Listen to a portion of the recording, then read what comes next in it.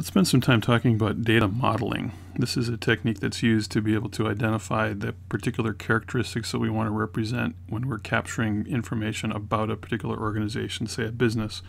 And we're going to introduce a method for data modeling that's called entity relationship diagramming, or ERD. When we're thinking about what data modeling is, it's basically just a way for us to graphically depict the structure of an organization's data. So for example, if we're thinking about an e-commerce company, we might want to have a way of representing information about customers, information about products, and information about purchases of products by customers. All of those kinds of relationships can be modeled using an entity relationship diagram. And as we'll see in a second, an ERD is particularly well suited to diagramming data that's going to end up being represented in a relational database. So here's some definitions. Of course, we're talking about an entity relationship diagram, so you would imagine that there's going to be entities and there's going to be relationships. So an entity, in this sense, is a set of the things in the application domain. So if we're thinking about that e-commerce idea, one of the entities that we're going to want to model is going to be customers. And it's important to keep in mind that an entity is actually a set of the things that make up the application domain. So when we're thinking about modeling customers, we're not thinking about modeling a single customer. We'd like to be able to capture all of the customers that are of interest in the application domain. So a customer entity is that set of all customers. Now, given that, we also are going to want to be able to refer to individual customers or individual instances of that entity. So an entity instance is just one of those things that's in the entity. And again, the entity is a set, so an entity instance would be a member of that set. We also are going to want to be able to describe things about each of the entities, about all those instances that make up the entity. So if we're thinking about a customer entity, we'll want to be able to keep track of things like the customer's first name, their last name, their email address, their credit card number, whatever it is that makes sense for us to be able to keep track of in the application domain. And those things that we track for each of the instances of an entity are called attributes. So they're the properties that are of relevance to us when we're thinking about modeling this particular kind of data. It's also important when we're designing an entity to be able to identify how we're going to pick out a unique instance of that entity. And the way that we'll do that is by defining something called the primary key. So we have this set of attributes that are capturing the specific details of each instance of an entity, that first name, last name, social security number, credit card number, whatever it is that we're using as attributes for the entity. What we want to be able to do is identify one or more of those attributes that will uniquely identify a specific instance of that entity. So if we're doing an employee database that has to keep track of payroll information, in the United States we might want to use a social security number. We have to have that information to pay somebody, but we also know that that social security number in the US at least is guaranteed to be unique because it's assigned to somebody pretty much at birth. And goes with them throughout their employment history. So we could choose to use the social security number as the primary key for an employee database. Now, that has some appeal to it in that it's naturally a meaningful primary key for employees. It has some issues associated with it, though. So for example, we know that a social security number is considered private information. And if we were to use the social security number as the primary key in an employee table, we'll find that that social security number is going to be referred to a bunch of other places in the database. It's going to show up in the code. And what we would be opening ourselves up to would be the potential disclosure of that private information to a bad guy, or accidental disclosure, a report that included that information that shouldn't, and so forth. So in some cases, although we do have access to what's called a natural primary key, it's natural in the sense that it's part of the application domain, it's not necessarily always a great idea to use that information if other issues come into play, like privacy. It also would be problematic if we needed to be able to keep track of people in that database who were not citizens of the United States, because they will not be issued a social security number, and now we'd have no way of identifying employees that weren't U.S. citizens, so that could be problematic as well. another approach to doing primary keys is to simply assign an arbitrary value that is guaranteed to be unique by the database. And this is usually referred to as a synthetic primary key. So it's not natural, it's not part of the application domain, it's just a number that's ginned up by the database management system. So when you add a new employee to that employee entity, the database is just going to kind of give you the next number in sequence that will be unique because the database is generating those as you go, and will never be reused again within that particular entity. And we'll see that for the most part, that's the kind of primary key that is usually used in most applications that we'll encounter. It's certainly what we're going to do in here. It's also possible for a primary key to consist of more than one attribute, and we'll see some examples of that later on. But the idea is the same. The goal of a primary key is to have a unique value that identifies a specific instance of an entity, and that could be multiple attributes that taken together would also be unique across all of the rows in that entity. Well, I said all of the rows. I'll explain why in a second, but I mean to say all the instances of that entity. So that's the entity part of an entity relationship diagram. The relationship part is information about how those entities or how instances of those entities are related to one another. And a key element of that has to do with the cardinality of that relationship. In other words, how many of entity A are related to instances of entity B.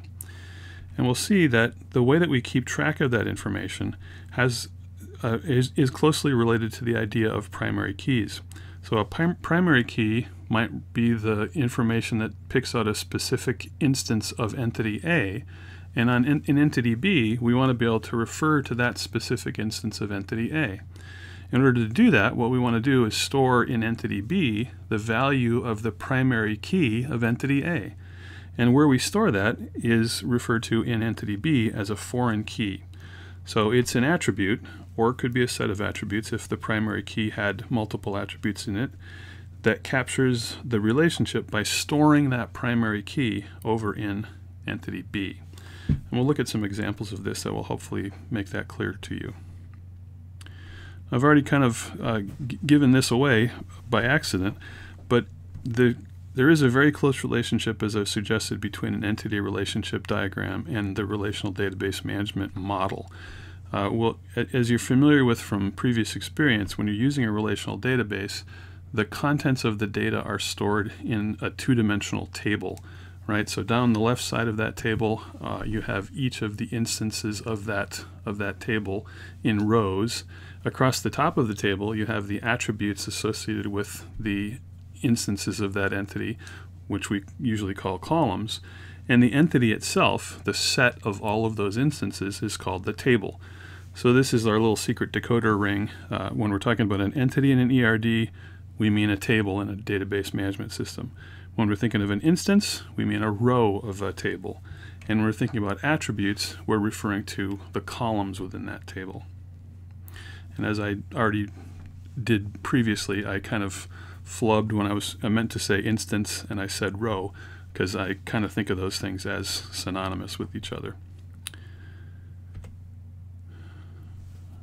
All right, some of the examples that we'll use in this course relate to a database that has been out for some while now, and it's a little bit dated in that it has to do with keeping track of rentals of DVDs, which of course nowadays we just stream movies, and I think as of today, there's one remaining Blockbuster in the world, and somewhere in Oregon, I think, or Alaska.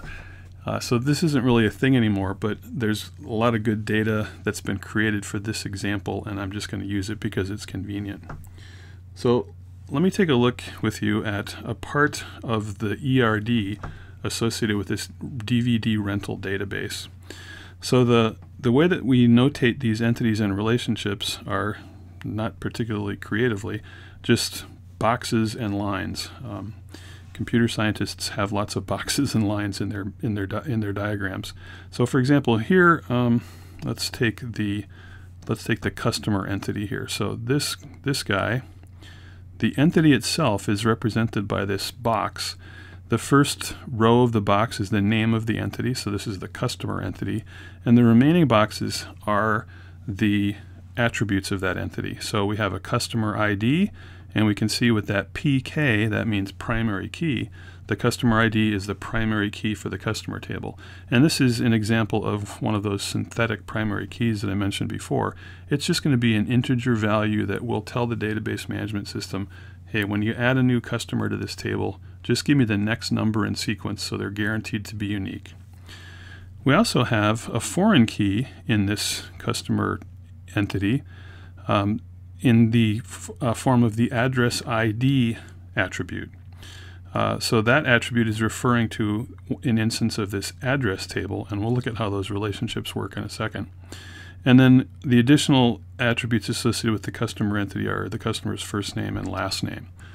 Another example here in the ERD for the DVD rental database would be an actor.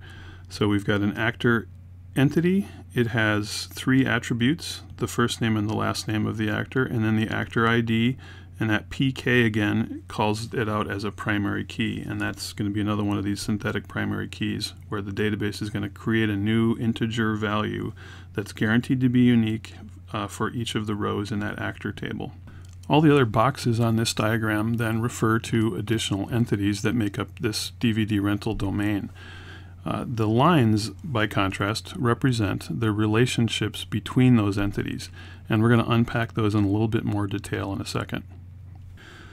Let's take a look at these relationship lines that I just described. And to start with something simple, let's take a look at the relationship between this address entity and the city entity. The idea here is that that city entity is going to have the name of the city embedded within it. That's kind of obscuring it, but see, we've got the city going on here, and we don't want to have to enter the same city a bunch of different times in the database because that would introduce redundancy into our data, and if we discovered that we spelled it wrong in one entry, we'd have to go back and check all the other entries. So having less redundancy is always considered good. But we also want to be able to associate an address with the city in which it's located. So here in the address entity, we have the address itself, so 123 Main Street or something, and then we have a relationship between address and city that's expressed by this connecting line. Now in an ERD, those lines always represent a relationship. We're basically saying that the address entity and the city entity have some manner of connection to one another. Now the line itself, just being a line, doesn't convey a whole lot of information about what that relationship is. We're just supposed to be able to look at that and go, oh, I see, it's an address and a city, and addresses are in cities and cities have addresses. So the meaning of that should be fairly transparent from the fact that those two things are connected. Where we don't, for example, connect address and film, doesn't really have anything to do with each other in this context. The things that the relationship lines can do, as indicated by the decorations here at the ends of the lines, is express the number of instances in each entity that's associated with that relationship. And there's kind of two key notational conventions here. On one end of this line, we have a single stroke, and at the other end of this line, we have this kind of crow's foot notation. The single stroke basically means one of, and the crow's foot means many of. So what we're saying here is that we have, with respect to a city, and this is kind of the silly little game that I play when I think about these relationships. If you just imagine sitting here, that's supposed to be a little stick man, on top of the city relation, or the city entity, and look across at the other end of this relationship line toward address, you can see by merit of the fact that there's this crow's foot decorator there, that says if I'm a city, there's multiple addresses associated with me. Similarly, if I go on the other side of the relationship and imagine myself standing on the address entity and I look across at the far side of the relationship line, it says there's one city associated with me, with the address, which kind of makes sense, right? Because an address is generally found in one city. We would call this kind of a relationship a one-to-many relationship because I've got one city associated with many addresses, or conversely, I've got many addresses associated with one city. So we could really write this in either direction, but normally we talk about it as one to many. You could also think about it as many to one. So that's the purpose that's being served by that relationship line. It gives the sense of a logical connection between those two entities, and it also conveys something about the cardinality, the number of instances on each end of the relationship that participate in that relationship. Let's take a look at this idea of a one-to-many relationship in more detail. So I've zoomed in here on these three tables these three entities in the ERD. We have the address, we have the city, we have the country. And we can actually see that there's two of these one-to-many relationships represented here. There's the one that we already took a look at, this guy that says, if I'm an address, I have one city associated with me. And if I'm a city, I have many addresses associated with me. So each instance of the address entity, each row in that table, right, is going to have a relationship with a single city. And vice versa, the city is going to have associated with it multiple addresses. Now, the question comes, well, where do we carry the information about that relationship? How do we represent that in terms of the data model? There isn't anything really in a relational database, although it's a little surprising given that it's called a relational database. There's nothing other than these two-dimensional tables. In other words, there's nothing but attributes associated with entities. And in order to express the relationships, we're going to leverage those attributes to be able to connect together instances of one entity with instances of another. And the way that's being done here in this address-city relationship is using the city ID. Right? We talked before about how we can have primary keys that uniquely identify a particular entity instance. And in the address table, that primary key, as indicated by the PK here, is this address ID. Again, that's probably just going to be an integer value that's constructed on the fly every time we add an address to the database. And on the other side of the relationship with city, we also have a primary key called city ID, which is also probably just going to be one of those integer keys that's created for us by the database. And because we have that primary key, it allows us to formulate this relationship between a particular address and a city. So for a given city, city number 3, if we want to say that a particular address instance is in that city, we would store the 3 in the city ID foreign key on the address side. And you can see that this is where we get this sort of many-to-one relationship. Here on the many side of the relationship, we're storing a foreign key that refers to a particular city on the one side of the relationship. And because these attributes can only have a single value, that means that we can only associate one city with an address. By contrast, if we think about the relationship from city to address, we know that because we could have multiple address instances that all use that same city ID, from the city's perspective, we could say that there's multiple of those address instances that are associated with a particular city that had that same primary key. So we're going to have exactly one place where we're going to keep the information for a given city. It's going to be referenced uniquely by that city ID primary key. And then any address that we want to associate with that city in a one-to-many relationship, one city, many addresses, is going to be done by giving the value of that city in the foreign key of the address instance. Now in this particular snippet of the ERD, we also have a one-to-many relationship going on between city and country. So presumably cities only belong to one country, but one country might have many cities. And again, if you follow my dumb little convention of imagine yourself being a little stick figure standing on top of a city and looking across at the far side of this relationship, we see that there's a 1. The single slash indicates a cardinality of 1. For if I'm a city, I have one associated country. On the other hand, if you imagine yourself standing on the country and looking across at the other side of the relationship, we see many, which means that one country can have many cities. And we use the same mechanism here. The country is going to have a unique identifier, the primary key, just an integer probably. And any city that's associated with that country is going to have a value for country ID, this foreign key with the FK, is going to have the primary key of the country that that city is associated with. So exactly the same mechanism that's being used to connect addresses and cities can be used to connect cities and countries. And again, this is a one-to-many relationship, right? One country has many cities, and one city, or many cities can be associated with one country. Notice, importantly here, that whenever we have this kind of one-to-many relationship, the foreign key is on the many side, right? Because in order to associate many, let's just think about cities and countries, in order to associate many cities with a single country, I've got to have the ability to store multiple foreign keys to that country in the city entity. So it's by merit of the fact that I can have multiple instances of this city, multiple rows in that city table when we get to the implementation of this.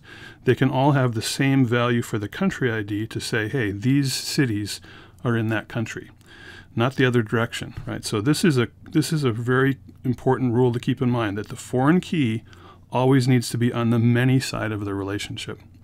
And if we want to sort of look up things in the opposite direction, if I want to say what cities are associated with a given country, what I'm going to do is I'm going to say, give me all the cities whose country ID matches the country ID of the country that I'm interested in. Okay? The second thing to keep in mind, and I alluded to this already, is that each of these attributes, so for all of the attributes, can't really spell, attributes, these are always scalars, right? A scalar is just a single value. We can't have an array of value stored in an attribute. We want to make sure that we stick with the notion of an attribute having just a single value in it. And that's one of the reasons why it doesn't make any sense for us to try to capture the relationship, say, between cities and countries on the countryside, right? If we were going to do that, we'd have to have a way to store multiple IDs for all of the cities that are associated with that country in a single location. And that's forbidden by this guidance that says attributes have to be scalars. They can't have multiple values, just one. Okay, I've erased the annotations I've placed on this diagram because I want to talk about one other thing that many people are tempted to do when they start working on database designs and ERDs. I said before that we can only have a single value in a given attribute. So I can only have one country ID here in the country ID. One of the things that people are tempted to do sometimes is to architect this a little bit differently. It sort of seems to make sense that when we're thinking about a many-to-one relationship between cities and countries, that we might want to store that relationship on the countryside, right? That's where we've got all these relationships. So because we can only have a single value, a single scalar value in an attribute, the temptation is to design a database that might look like this. We've got our country table, our country entity, and we're going to have a country ID because we want to be able to uniquely identify countries like we've been talking about.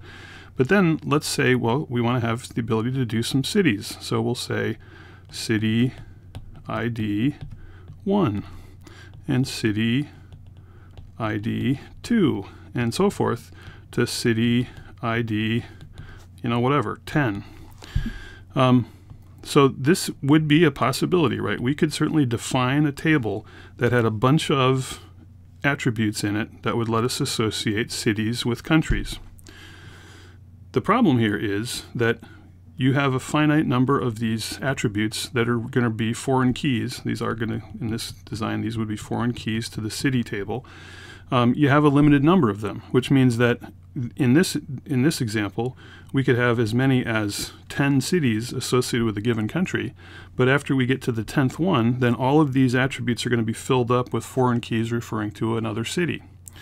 And let me tell you what, as soon as you get to 10, somebody's going to tell you, well, we need to have an 11th. And once you add the 11th, somebody's going to tell you that you need a 12th, right? So there's no winning this game. You're never going to have enough entries in that table to allow you to have an arbitrary number of relationships, in this case from countries to cities.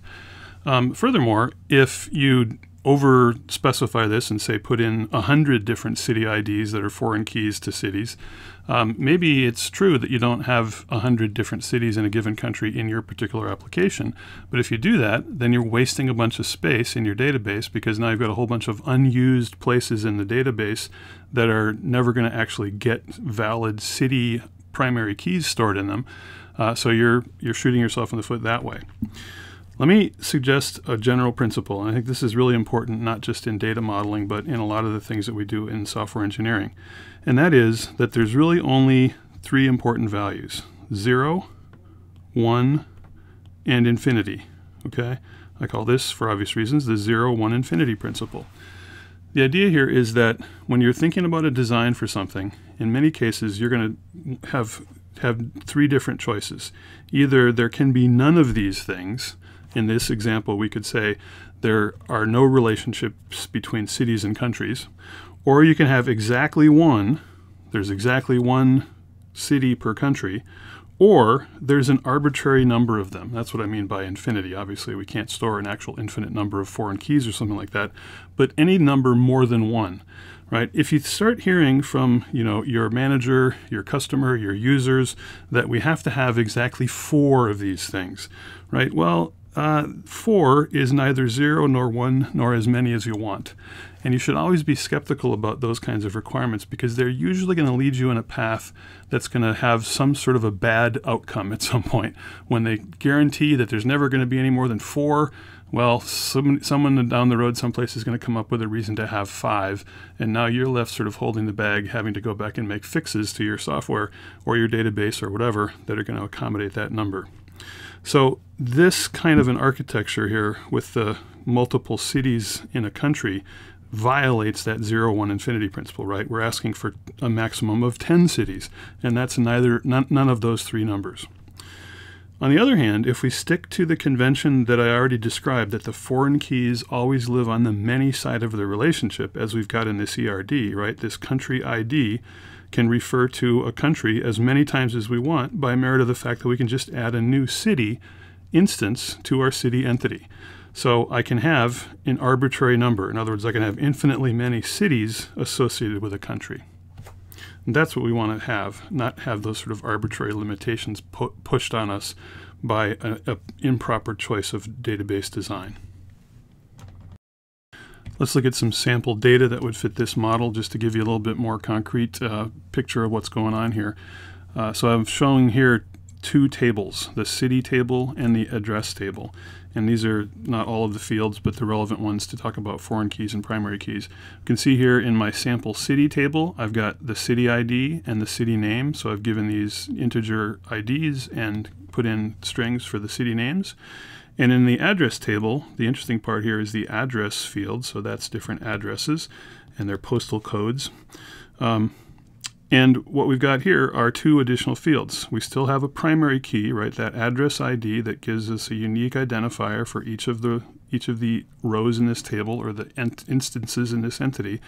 And then a foreign key that has the value of some primary key from the other table. So we're saying here that there's an address 123 Main. What city is that in? Well, it's in city number 4. So we can go up here and say there's city number 4. That must be in Auburn. Similarly, 42 Peru Avenue is also in Auburn, whereas 1 3rd Street is in city number 3, which is Wabash in this database. Okay, so the database is going to allow us to have as many cities as we want in a given, as many addresses as we want in a given city, and each city can have associated with it multiple addresses. Notice something else that the database is going to do for us here. If we were to add an address to the address table here, and we were to put in as a city ID a value that didn't appear in the city table, say we wanted to associate it with city number 2. So when we inserted the data into the table, we would specify a city ID of 2, and under the current conditions in the database management system itself would enforce what we call referential integrity. The referential idea here is that we're referencing the city table from the address table, and the notion of integrity means we're not going to allow the insertion of an address with a bogus city ID. In other words, a city ID that does not exist in the city table as presently constituted. So that's one really important capability that relational databases offer to us. They'll enforce that kind of referential integrity. They'll also enforce primary key integrity. So I've been describing the process of adding a new record to a table using this primary key scheme as just having the database generate a new primary key for us. And the default behavior would allow that to happen. It would also be possible for us to specify a primary key to add to that table. So in a SQL insert statement, we could specify a primary key. And if we happen to give as the primary key for a new row an existing key, the database will also reject that. So it will keep track of the data integrity in terms of maintaining the uniqueness of the primary key, and it will also keep track of referential integrity in terms of ensuring that an added foreign key corresponds to an actual primary key in the related table. And that not only happens when we're adding data to the database, it happens in the other operations of the typical create, read, update, delete pattern. So that has to do with creating new records. But if we were to say update a table entry, if we were to do a SQL update statement on an address, and we tried to set the city ID to a non-existent city, that would also be rejected by the database. Or if we tried to delete a city from the database when there were addresses that had references to that city, the database would prevent that, because it would mean that we would be left with at least one row that had a city ID that didn't correspond to an actual city. So among the many amazing things that relational databases do for us is ensure that kind of referential integrity. Now, those sort of seem like things that you wouldn't normally want to do, right? Put in a bogus value for a city so that you wouldn't have any idea where this address was located. But the fact is that we tend to make lots of mistakes when we're doing programming or when we're writing SQL queries, and we don't want to allow that kind of bad data to get into the database. And the fact that we can specify when we design our database that there's this one-to-many relationship between a foreign key in one table and a primary key in another, the database helps us by at the very last place where we could check for problems, the database itself is going to enforce those constraints so that even if our application code or our manual queries are written improperly, we're still not going to have bad data creeping into our database, which is really awesome. Let's look at the other really important type of relationship in a relational model, whether it's an ERD or the relational database itself, and that is a many-to-many relationship. So in one-to-many, we had one instance of one entity associated with many instances of another entity, and so forth. In the many-to-many relationship, we have many of one associated with many of the other. So an example of that from the ERD that we're looking at is this one between a film and an actor. And just intuitively, you could say that the appropriate business logic or the appropriate requirement here from this application domain is that a film should allow us to specify multiple actors, because there's more than one actor in most films. And similarly, if the actor is at all successful, there's going to be multiple films associated with that actor.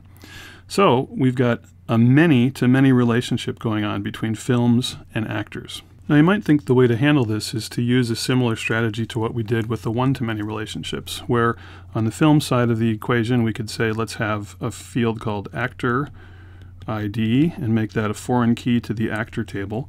And that would, in fact, allow us to associate multiple films with the same actor. On the other hand, we also want to be able to associate multiple actors with the same film, so we might be tempted to add, in addition, a film ID here on the actor side that's a foreign key to the film table, and now we can have multiple actors associated with a given film. The challenge here is we need to be able to have more than one actor in a film and more than one film for an actor. So what the next step might be to have actor ID 1, actor ID 2, actor ID 3, which we already know is a bad idea because it violates the 0-1 infinity principle. And in practice, we're going to always be asked to have one more actor than we have actor IDs, or one more film than we have film IDs. So that is not the way to go about doing this. Instead, if we take a step back and think, what are we really trying to capture here? When we're saying I want to be able to have films with an arbitrary number of actors and actors with an arbitrary number of films, we're not saying that we want to have a unique foreign key relationship from one thing to another. We're trying to say we want to have a relationship between two independent other entities. So that's the way that we implement this in a relational database. We create this new kind of table. This is called an associative table or associative entity if we're thinking in ERD terms. And the reason it's called that is because it associates together two or more, actually, we're going to stick with two other tables.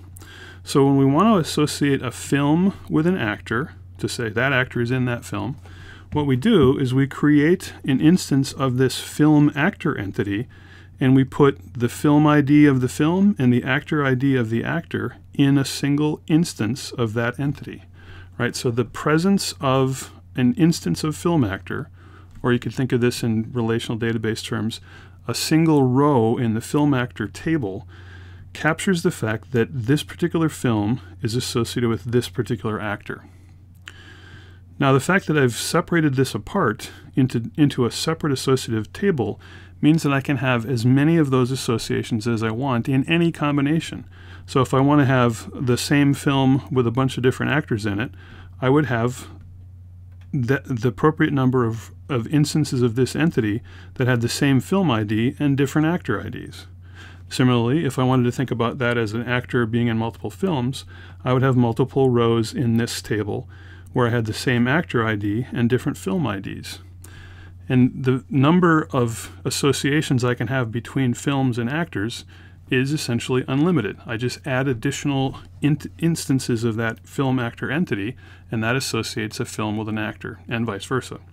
Now let's look at the way that these relationships are annotated in this ERD. You can see that what we've created here is a pair of one-to-many relationships, right? I've got one film associated with many film actors and many film actors associated with one actor. So I've taken that many-to-many relationship, that idea that I can have many films with many actors and vice versa, and I've sort of split it apart into two different pieces, one that talks about films and one that talks about actors. And the fact that those two one-to-many relationships appear in the same table is where I get that connection between films and actors. So the occurrence of a given film ID and a given actor ID in a single instance of that entity, a single row of that film actor table, is what makes that association. Again, keep in mind that the many part of the relationship always is associated with the foreign key, right? So film ID here is a foreign key, actor ID is a foreign key, and it refers to the primary key on the single side of the relationship. So the one actor primary key is going to show up over here as a foreign key, and the one film ID, a primary key, is going to show up here as a foreign key from the film ID in the film actor table. So it's two one-to-many relationships that, taken together in the same entity, form that many-to-many relationship. Notice that the little dumb convention of having the little stick figure stand on top of a table, I could say, well, how many films, or if I'm a film, how many actors am I associated with? Well, if I go look at the other end of the relationship that's connected to film, I find a many.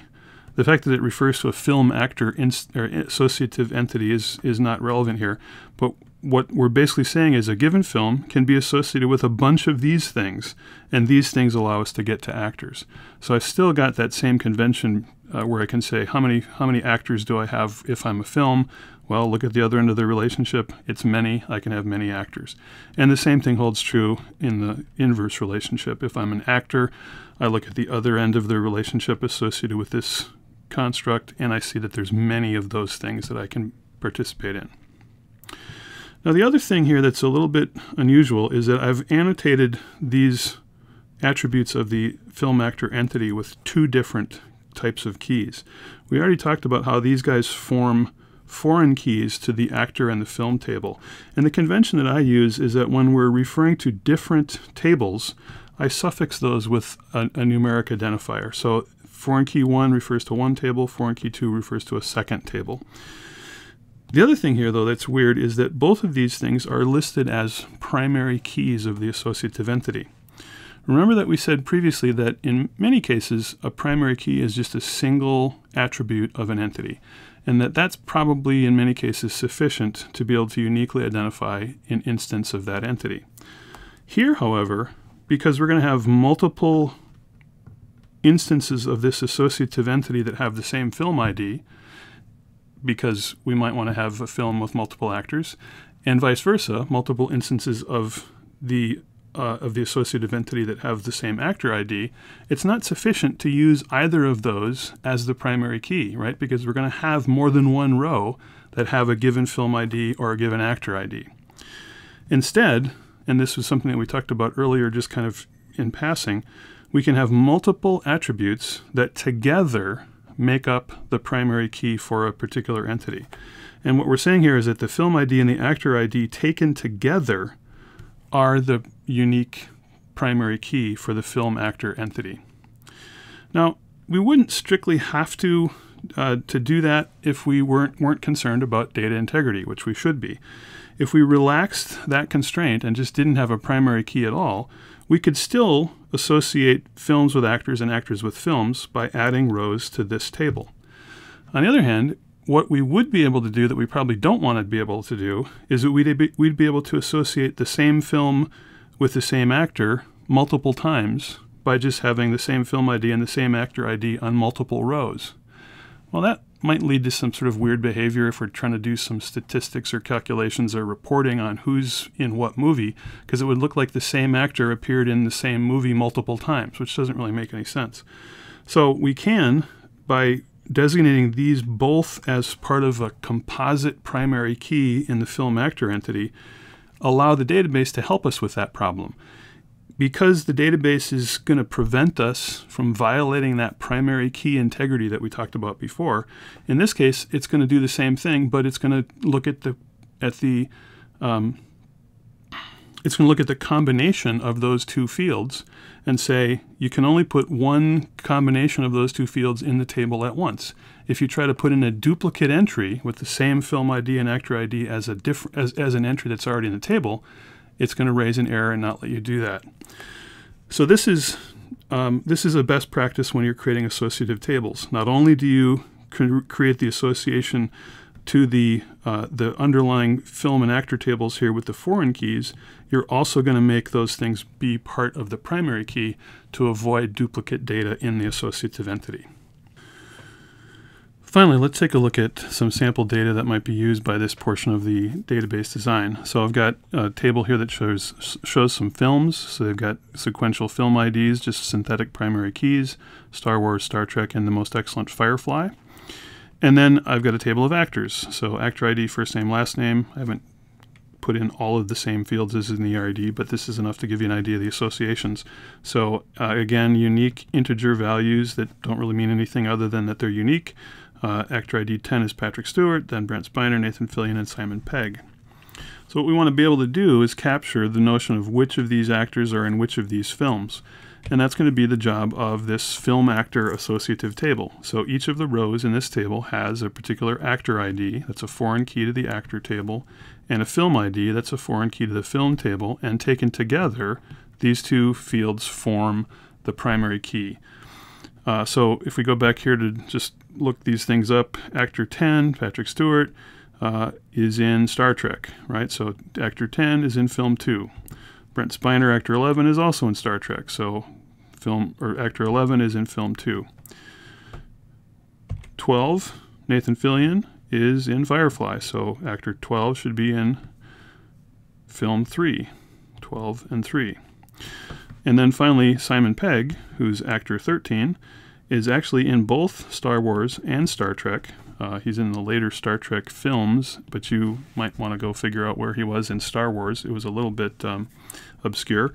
But so actor 13 is in both film 1 and in film 2. So you can see here we've got a pretty clear example of this many-to-many relationship, right? These two rows, these two instances, associate the same actor with different films, and these two rows associate the same films with different actors. Furthermore, I can add additional rows to this table to associate any arbitrary actor with any arbitrary film.